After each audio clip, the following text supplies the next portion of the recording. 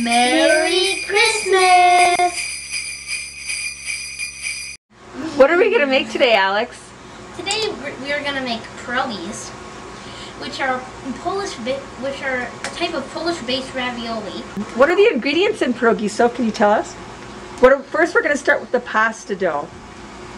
And this is the ingredients for the pasta dough, right? Vegetable oil, flour, eggs. That's the one. All right. Well, we'll be back then to show you how we put that together, right, Alex? Mm-hmm. And what are we going to make now? The pasta dough, right? Mm-hmm. And Aunt Danny is going to be assisting. Hello. First, we do 1 cup of flour. Why don't you measure one?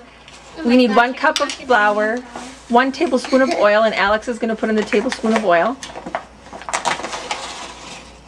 Seriously, I'm not going to do very much of it. How about Aunt Would you like Danny? me to help you pour that in there? Yeah. Okay. Yeah. Okay, that is a cup of We flour. haven't even gone through a bag yet, but, well, we might have gone through, but it seems like we've Oh gone my through 2 gosh. bags. It's Dump it in, so. Oh my god. We're just using Did this. you already dump the oil in? Yep, Alex already did the oil. Okay. Food processing. You Fire basically low. run this until it starts coming together as a ball. Unplug your ears again. Okay, and now we're going to stop it and we're going to take it out and put it into a ball. All right, Sophie's got the dough out now and we're going to put it into a bowl. It needs to rest for an hour. Thanks for getting the bowl. So we're going to put it in the bowl and we're going to let it rest for an hour and then we'll be back. We're going to have to make another half. We're going to go be making the filling while that's resting, right, Alex? Alex has our pasta dough. Now we're going to start making the filling for our pierogies.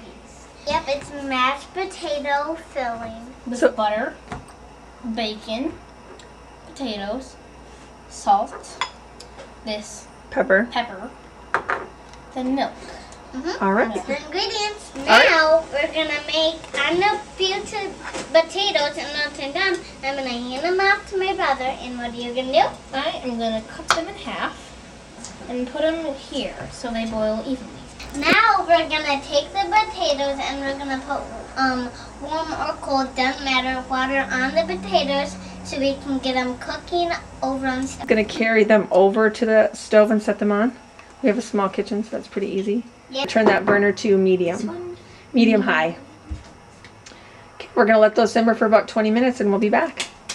Now we are going to bake our bacon for the filling. Okay. Mom heated up a pan and Alex is going to put the bacon in it.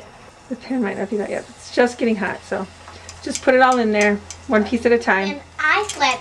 Sophie's going to be flipping it.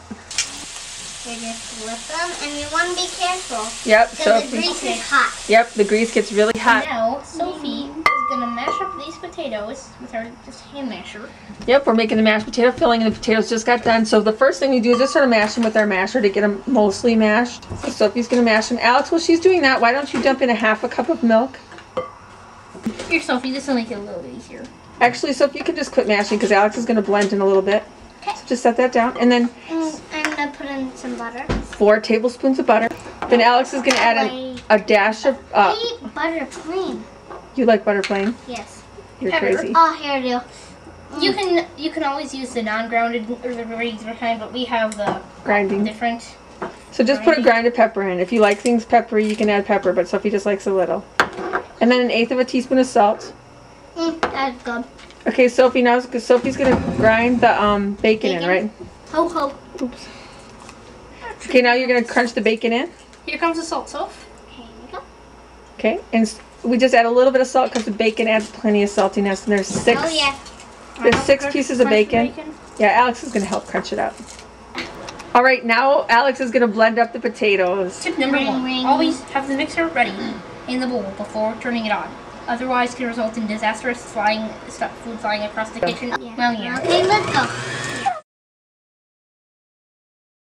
Now we're here and we're going to be, Aunt Annie's assisting, Alex and Soph are going to be making the pasta strips so we can cut out the pierogi circles. And this is the funnest part. So We excited. have our handy dandy pasta maker here, but if you don't have one, you could always use a rolling pin. That's how we used to do it before we had one. Yeah. All right, guys, let's start rolling. First, we start at the biggest one. We're going to go down to a size 7. All right, so we're just going to keep running the pasta through. If you don't have a pasta machine, you just want to roll it out till, With the rolling I don't even know how to give you a width, like a 1/4 inch or an 1/8 of an inch. About a 1/4 to an 1/8 of an inch. I've done it before. Okay, Okay. so, all right, we'll be back when we start cutting.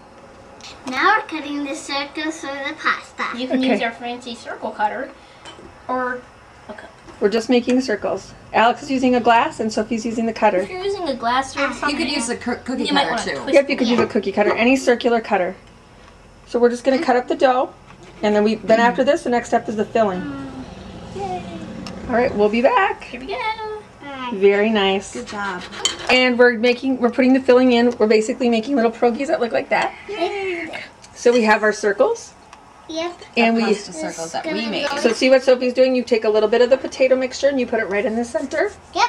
And then what do you do, Soph? We fold it over. I thought we were gonna fold it over. Yeah. You do. Sophie's never actually helped make pierogies before, so this is like our first Actually, time together. Kinda have.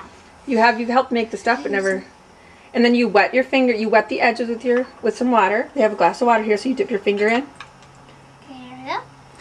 You can tell this is my first time making it. Danny's making them too. No, I gotta use it. We have 2 ways of sealing them. So Sophie's sewing you one. And I'm gonna do. I did it this way. Okay, hold on. Aunt Danny used our handy dandy Pampered Chef tool to seal the edges. I did Do because that. I'm not so good at pushing it together by myself. And you can just pinch them together if you don't have a tool like And Sophie's they're doing. so cute. And you pinch them together, so if you need a little bit more water on that side. Yeah, make sure you get enough water to seal.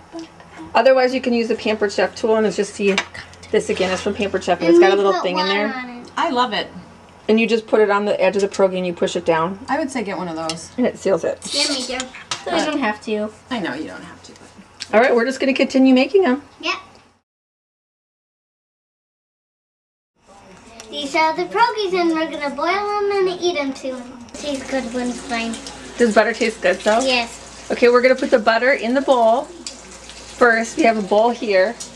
And then we're going to put the pierogies in the boiling water and let them boil. I cannot get it off. Here, let's get a spoon out of the jar. Okay, and just put it in there, and that's just where the pierogies are going to go. We want butter in there when we're done. Okay, so now Soph is going to take some of the pierogies, and she's just going to drop them in the water. Just take one at a time, hon, and drop them in there. Just drop them in the boiling water. Be careful. And you basically just boil them until they float to the top. Now it's time to take them out because they're starting to boil up to the top. Yep, so we're going to scoop them out carefully. And sometimes adults should do this, but Sophie's done it before, so she's pretty good at it. She's taken pasta out before. Be careful of the water. And we just put it in the bowl with the butter. And then you just keep on boiling up the whole batch until they're done. Right, Soph? We'll show them to everybody when they're finished, right? Here's our pierogies. Merry Christmas, everyone. Yay!